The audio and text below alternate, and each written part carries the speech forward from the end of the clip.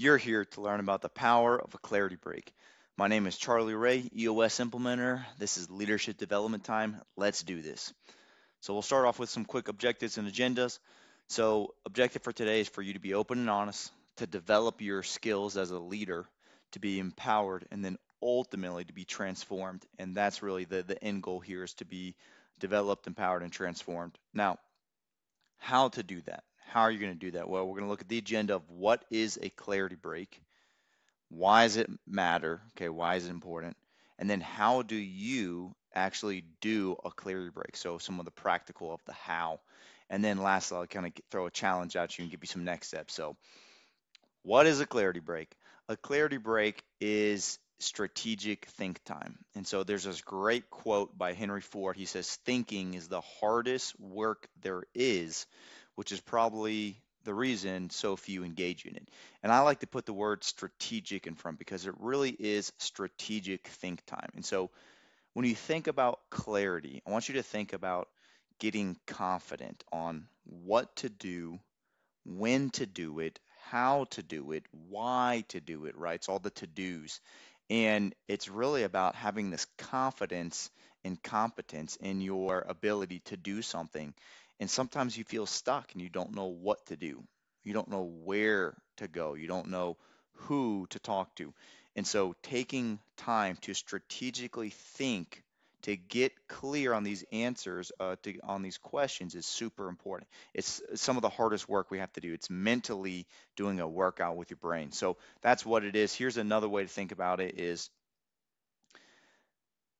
ultimately it's strategic think time. Maxwell, in many of his books, goes into the details of thinking strategic think time. Taking time to sharpen the saw. So 7 habits of highly effective people. Stephen Covey talks about the seventh habit is taking time to sharpen the saw.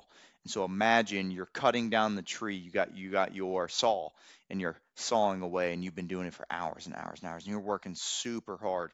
You're extremely efficient. You have the correct form, good technique, and a friend walks up to you and he says, "Hey, Charlie, I see you've been trying to cut this tree down. How long you been doing this?" "Oh, Bill, I've been doing it for hours, man. I'm exhausted. Oh gosh, it's some hard work, but I'm making good progress." And he's like, "Awesome, man. Well, have you taken some time to actually sharpen the saw, get the blade nice and sharp, be more effective at cutting the tree down?" Nah, nah, man. I don't have time for that, man. I'm too busy. I'm too busy cutting this tree down. And so it's silly, right? Taking time to sharpen the saw allows you to be more efficient and even more effective. And so that's one kind of analogy. Another analogy is if you're constantly just going and going and going, and you're busy, busy, busy, and you're climbing the ladder, you're working hard, okay? You're climbing the ladder, you get to the top of the ladder and you realize the ladder has been leaning against the wrong side of the wall. And taking time to sharpen the saw, taking a clarity break, slowing down in order to realize actually I'm on the wrong wall. I need to move over to this wall and make sure my ladder is on the right wall. That's another analogy. And one third analogy here is the difference. Stephen Covey, again, a amazing book, has some really incredible resources, but he talks about efficiency versus effectiveness. And so here's what the difference is. Efficiency is ultimately about trying to do things right. Okay. And here's the analogy. You're in a jungle and you got all these people and you're the manager. Okay. So you're managing all these workers and you guys are trying to clear out a path in the jungle and you have all these machetes. You have, again, a bunch of axes, you have saws, you have all types of people working together with these tools. People and process, they're working together. You got a certain process, you're extremely efficient. So you're making sure that they have the correct technique for cutting down these trees. You're making sure that they're communicating effectively with each other and they're making sure that they're understanding one another and you're making really, really good progress. You, as the manager, you are making sure they do it the right way. Do things the right way. And you guys are clearing out this path very quickly, efficiently through the jungle. Okay, that's one of the main objectives that you've been tasked with as the manager. Now, the leader of the group, he climbs the highest tree in the jungle and he sees the big picture. He steps out, he has binoculars, he looks around, he sees the whole picture. The leader is all about trying to be effective. And so the leader shouts down to the manager and he says, "Wrong jungle. We're in the wrong jungle." And the manager shouts back up, "Shut up, we're making progress." Right?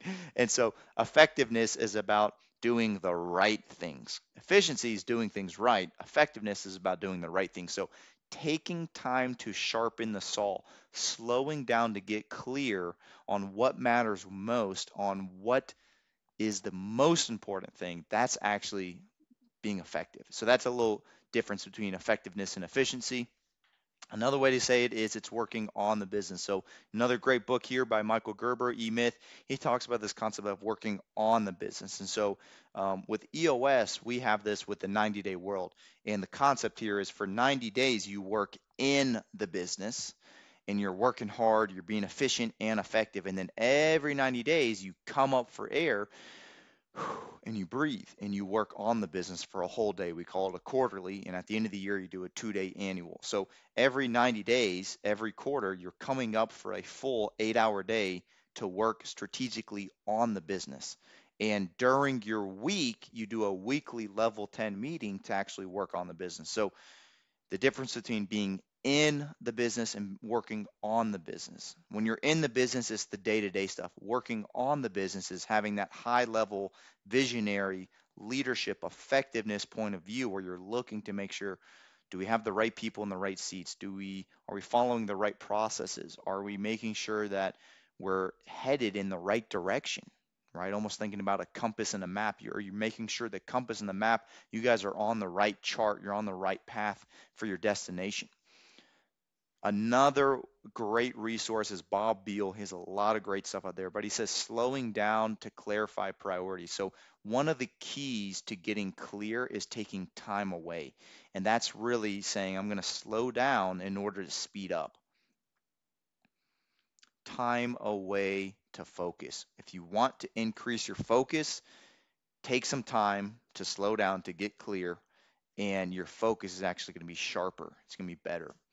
All right, time to create and to create clarity and confidence. So Wickman has a big, huge analogy that he goes into on confidence, right? Clarity creates confidence, and so what ends up happening is if you're not clear on where to go, you can't confidently lead. So I love what he talks about in multiple of his books about this idea of confidence.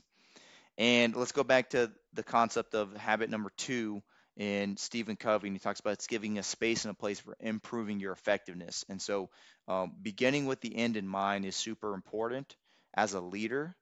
And it's also important to make sure you're doing first things first and you're being really, really effective, right, with how you do things, not just efficient. Okay, so that's what a clarity break is. It's slowing down, it's taking time to get clear. Why does this matter? I've been talking all about it, but let's look at some specific details here. Clarity helps you get and stay strategic. And so it's important not to just go through life going through the motions, right? Being strategic, but not just getting strategic, staying strategic is really important. And there's a big difference between that. When you get strategic, it's good, but to stay strategic, you have to have some ongoing form of a clarity break, whether that's taking time in the morning time to get clear on your priorities for the day, for the month, for the year, whatever that is.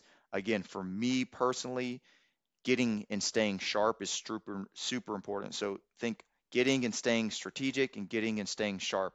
I like to do the big 3. I call it the big 3 every day. Michael Hyatt has a lot of stuff about this, but for me, the big 3 is spiritual growth time, it's physical growth time, and it's personal growth time. If I can focus on getting right with the Lord, reading the Bible, praying, journaling, just reflecting, getting really, really clear on what matters most, how to love people the right way, and then physically, how can I physically move my body, and then mentally. I want to be sharp spiritually, physically, and mentally for the day. If I can do all those things before my workday gets started, I'm so much sharper to be a great husband, a great father, a great leader.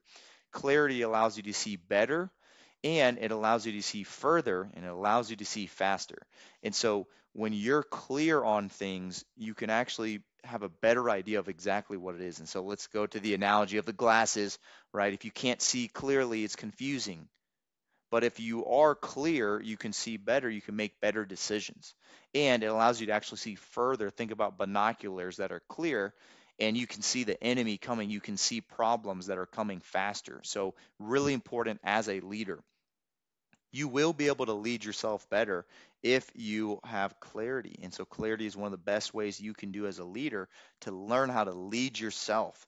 Let's take, for example, emotional intelligence. So emotional intelligence, your EQ, is being aware of two specific words. It's having knowledge and confidence and competence on these two specific words, and the words are awareness and management. And so not only are you aware as a emotionally intelligent leader, you're effective if you're first aware of your feelings and aware of your emotions and aware of how things are affecting you, and you're able to manage that awareness in such a way where you're able to stay calm and collected and differentiated as a leader, but you're also able to then help others. And so the second part of the emotional intelligence is awareness of others' emotions and feelings and how things are affecting them, and management. You're able to interact with the group.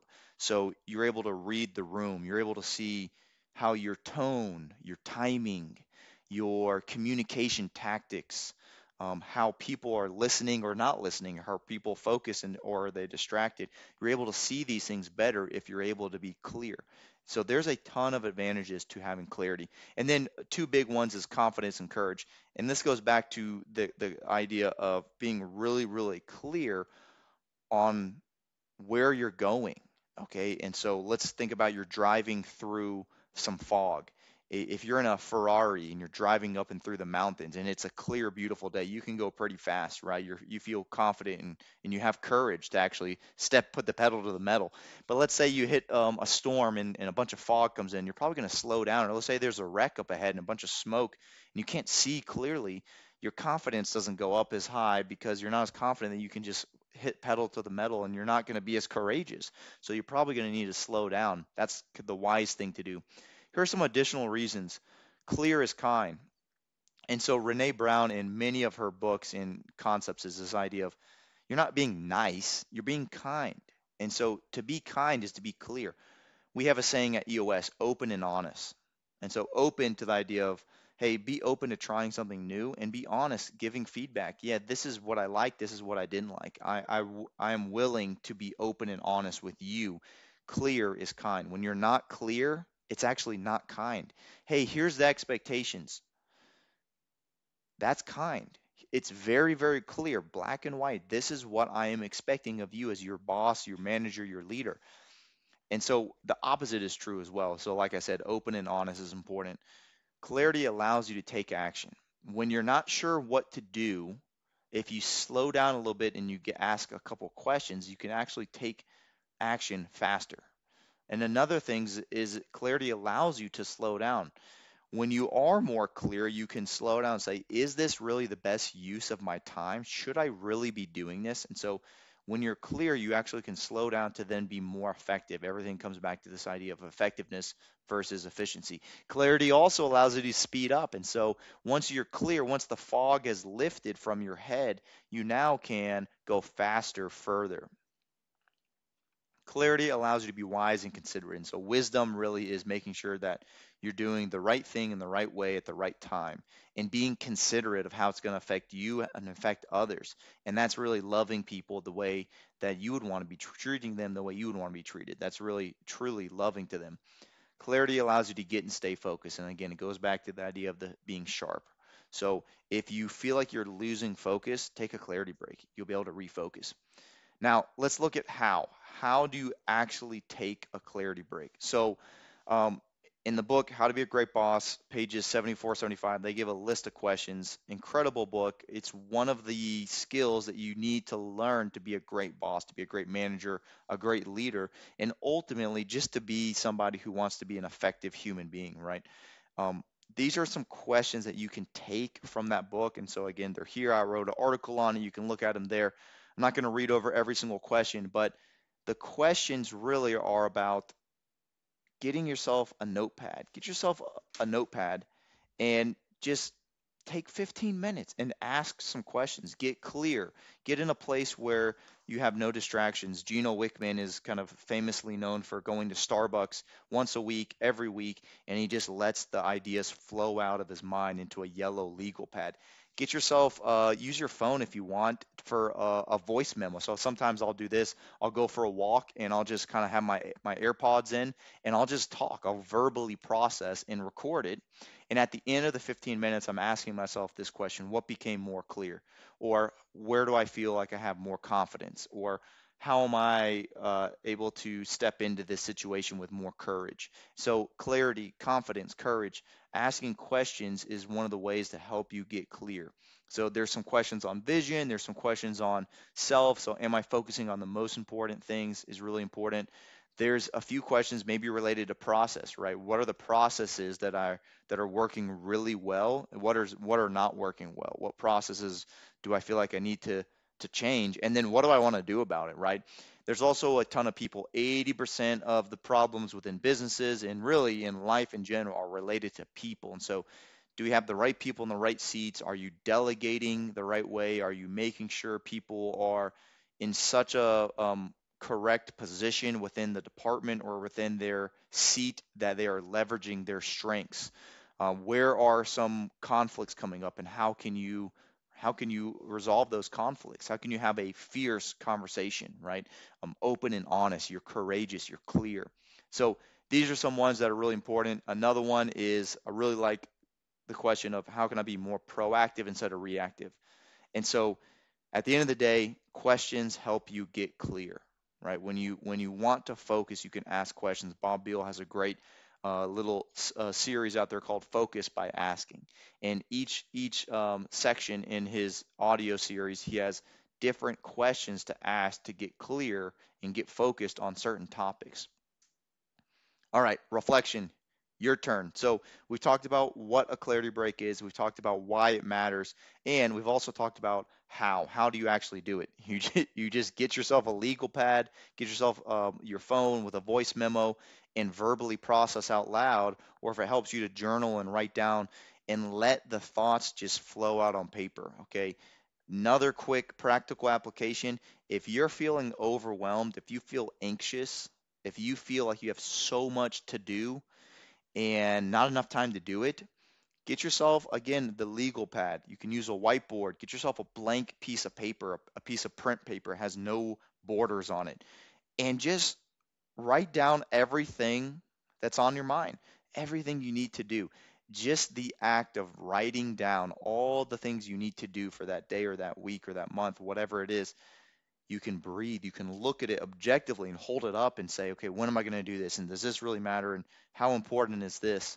And why am I so worried about doing this? So, what I'm saying is, if you're not sure how to do something, start. Clarity comes through action. If you want to get clear on how to write your paper, right? Let's go back in the school days. You get stuck and you're staring at a blank, empty screen, and you don't know how to write the paper for school. Just start. Just by starting it, you're going to become more clear. So sometimes, if you're not sure what to do, just take action and you become more clear. I would encourage my overthinkers out there. Okay, I'm one of them. People who are super detailed and just over the top with the details, and they just over analyze everything. Take action. Stop letting paralysis of analysis get the best of you. Okay, take action. You'll get more clear. 80%. Perfection is the enemy of progress. So, question for you right now. Hit pause on this video after you hear me ask you these questions. What did you learn about a clarity break? What positive results would you experience in your personal and professional life if you started to practice this concept of taking a clarity break more often? And then lastly, in the next 30 days, when are you going to do it? Right now, hit pause on this video, pull out your calendar, block it in. 30 days. All you got to do is one clarity break. It could be 5 minutes. Go ahead and hit pause, answer these questions, and take some time to reflect on what you just learned. Okay, hopefully you were able to do the exercise and you were able to actually time block and lock it in your calendar on when you're going to do your clarity break. So last couple things before you actually go and do the clarity break, here are just some quick tips. Try this. Get out of your office. Go for a quiet place where there's no distractions, right? Go for a walk, get outdoors, change your environment. Focus on the business or maybe on yourself. So many times as a leader, you're giving and pouring. And I know for me, I'm a husband, I'm a father. So many times in my personal life, I'm constantly giving to my wife or giving to my kids. But do you take time to be able to focus on yourself a little bit and say, what are some life-giving activities that I can do to stay sharp, to be effective? For me, it's to be patient, to be present with my kids, to be intentional with my wife. How can I be intentional to be patient, to be present? So taking time to focus on yourself will help you become a better leader, a better husband, a better leader for your kids, a father, a better spouse. Ask specific questions. What's becoming more clear during your clarity break? Again, it could be 5 minutes. I like 15 minutes. 15 minutes is good. Sometimes 30 minutes if I have a little bit more time. What am I learning about myself? How can I celebrate the wins? What progress am I seeing? When you ask good questions, you get good answers. When you ask bad questions, you get bad answers. If you don't ask any questions, you don't really get any answers. But if you ask profound, powerful questions, you're going to get profound, powerful answers. That's a quote and a concept straight from Bob Beal, but he talks about this idea of asking questions to get focus. And then lastly, consider this. At the end of your clarity break, when you get done, just take a couple minutes and do a quick evaluation. What worked? What didn't work? What did you like about it? What can you improve for next time? Maybe you don't really like going for a walk and instead you want to do it on a stationary bike. Okay, change it up. So at the end of the day, my challenge to you is just try it. Here are some additional tips I would encourage you to stop putting it off. Okay, go ahead and commit to it. Do it. Have electronics around that might distract you. That's something you want to avoid doing unless it's going to help you focus, like having a voice recorder of some sort, the voice memo on the iPhone, for example. Try to solve everything in one clarity break. Yeah, good luck. Most of the time, you're going to have a ton of ideas, and you may be able to focus on one or two of them, but you're not going to be able to solve everything. And so you can actually put them into your short-term or long-term issues list to be able to solve later. So the reality here is you're not trying to solve everything. You're just trying to get stuff in your head out on paper so you can objectively look at it. Okay, what's your next steps? Do it. You already have it blocked in. Actually do the clarity break. In the next 30 days, commit to it. Prioritize and protect it. Once you have prioritized it, protect it. Don't let anything else. If another important meeting comes up, I mean, unless it's one of your highest paying clients, I would say, I'm sorry, but I already have a meeting. You don't have to tell people it's a meeting with yourself. It's a meeting to focus on being sharp, being effective, being strategic. Reflect. In the comment section, post your answer to this question. So what became more clear? One of the things is it's important to learn. It's important to then do, but it's most important to reflect on what we learned and what was a result of the doing. So what did you learn? How did it work with what you did? And what became more clear, right? And so how is that going to help you moving forward into your next stage in your leadership journey? All right, guys, that was the power of a clarity break. Really appreciate your time today. This was leadership development time. Again, my name is Charlie Ray, EOS Implementer. Feel free to reach out to me. There's my email, there's my phone number. I hope you have a blessed day. Remember, be blessed, not stressed, and hopefully you can take action to get clear. All right, talk to you later.